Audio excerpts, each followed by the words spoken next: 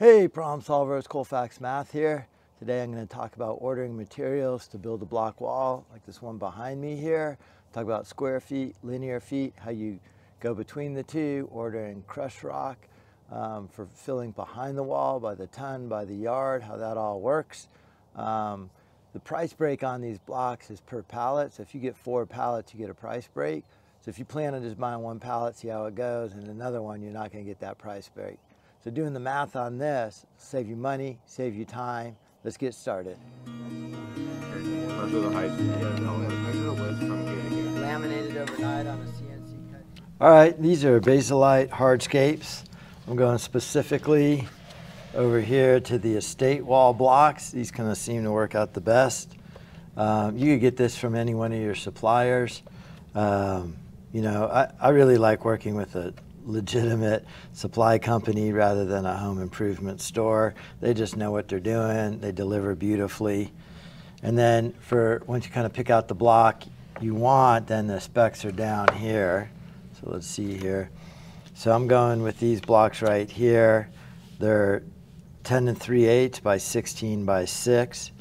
They weigh 50 pounds a piece.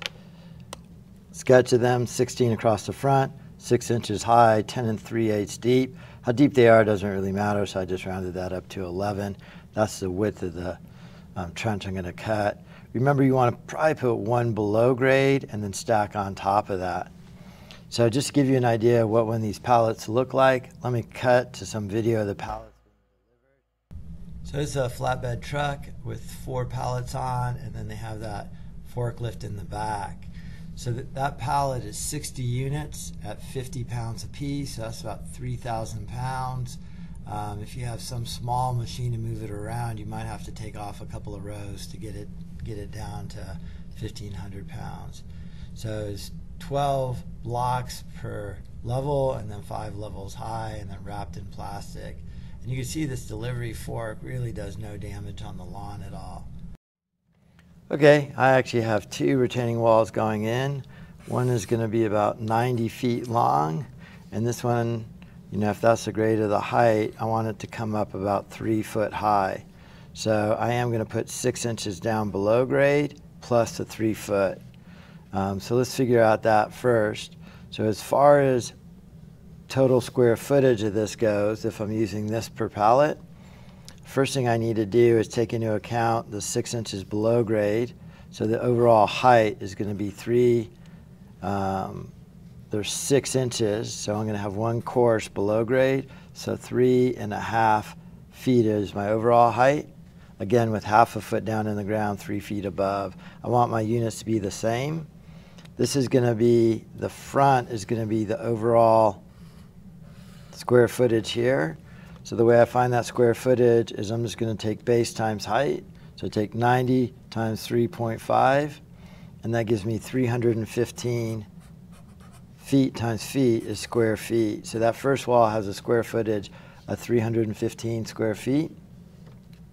And then I know there's 40 square feet per pallet, so I divide that by the 40 square feet per pallet, and that's going to give me how many pallets I need. So I take that 315 divided by 40, and I see I need 7.875 pallets. So I'm just going to get 8 pallets to do this one wall. If I'm wondering how many blocks are going to go on a single course for the length of it, that's going to be a linear foot versus a square foot. Well, it's 16 inches. I know that 12 inches is 1 foot, so I do 16 divided by 12, which gives me 1 with 4 left over. 4 over 12 is 1/3. So every brick that's 16 inches long is 1 1/3 of a foot long.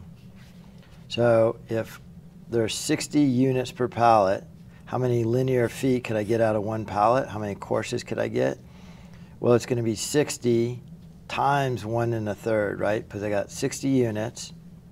I have 60 units per pallet times the length of 1 block, 1 1/3 feet. My units have to be the same. That 1/3 foot is at 4 over 12. And then I'm going to multiply that together. So I'm going to take 60 times 1 plus 1 divided by 3, there's a fraction, and that's going to give me 80. So it's going to give me 80 linear feet. So one pallet is going to go almost the full length, but I won't be able to do a single course with the pallet. I'm going to have to open up the next pallet to get the next length. So that's how I calculate out the difference between square footage, which is the area on the front, versus linear footage, which is a straight line right there. Hopefully that helps explain how to go from the specs in the book to how many square feet you're going to do, how many linear feet you're going to do, and back and forth. The last thing I was going to talk about is just gravel delivery. Two ways to buy the gravel. One is by the yard, and then the other is by the ton. So if you're buying it in a hopper like this, so it could get delivered simultaneously with the blocks, they sell it by the yard, which is 27 cubic feet. Two types of gravel here. That's 3/4 inch rock getting poured there. Good for backfill behind the wall. In front is a road base with the filings in it for under the wall.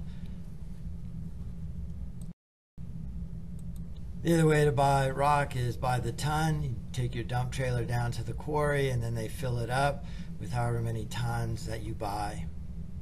A little bit of red plastic right there. Right there.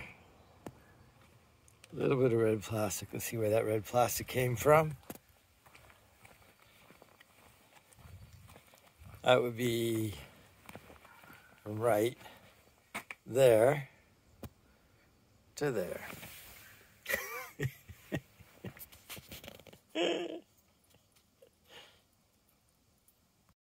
Moral of that story is don't leave the dump trailer out in the homeowner's driveway where they could back into it and break their tail light. Okay, so a yard is 1 yard by 1 yard by 1 yard.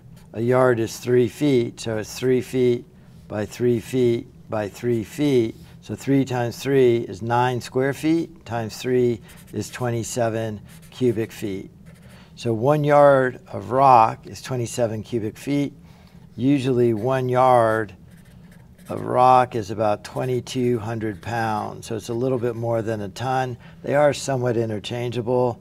I think a yard of water is like 1,900 pounds. So they're pretty comparable. If you're buying by the ton, 1 ton is equal to exactly 2,000 pounds. So if you're buying by the yard, you're going to get a couple extra 100 pounds. If you're buying by the tonnage, it's 2,000 pounds. So that's a good idea on how to order the rock, whether it's the base rock that goes underneath the blocks or just 3/4 inch crushed rock for behind the wall, whether you're going to buy it by the yard or whether you're going to buy it by the ton. They both work equally well. It's just good to know the difference between the two.